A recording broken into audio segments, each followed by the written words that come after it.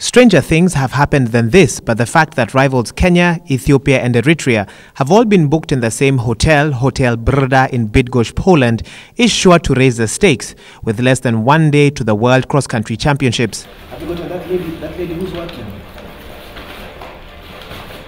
Today, Team Kenya began their day with an IAAF out-of-season doping test, a procedure that may have been necessitated by the number of local athletes that have been banned for doping over the last few months.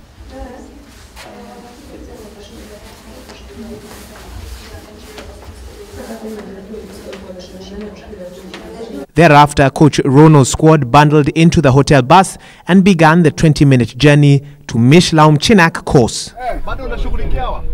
Mimi wakija kwangu lazima wanajua wamekuja kwa grandfather wakunywe.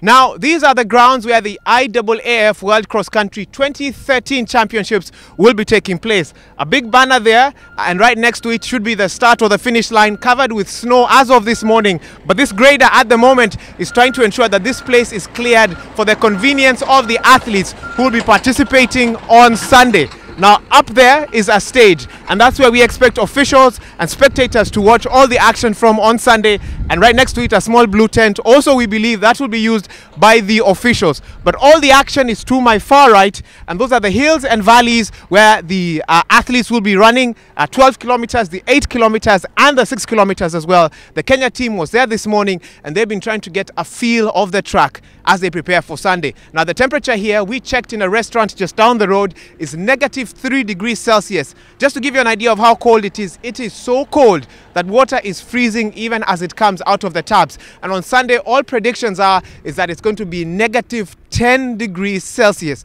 Food for thought for Kenya's athletes, Kenya's technical bench, even as they continue to get ready with less than 48 hours to the 2013 World Cross Country Championships. Stand to the hill.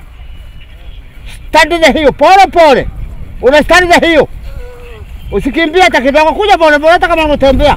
Hataki umbie, pole pole na stand to the hill.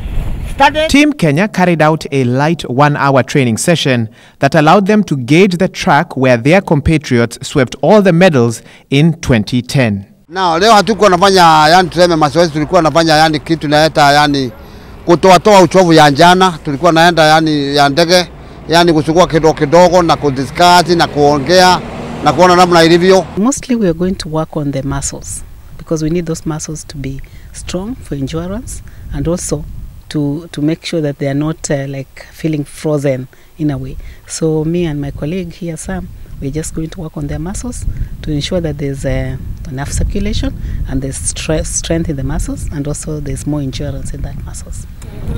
Emily Chebet, Margaret Wangare, Hosea Macharinyang and Japheth Korir are the only 4 athletes out of the 24 who were there in 2010.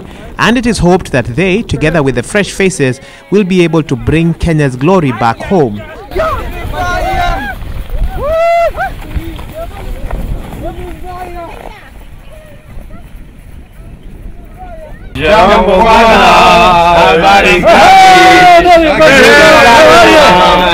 Upon returning to the Bydgoszcz Hotel for lunch, we chanced upon a group of Scottish cross-country enthusiasts who can fondly remember the 2007 World Cross-Country Championships in Mombasa.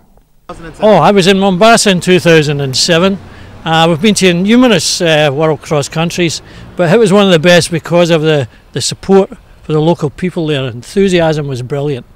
And the welcome was terrific.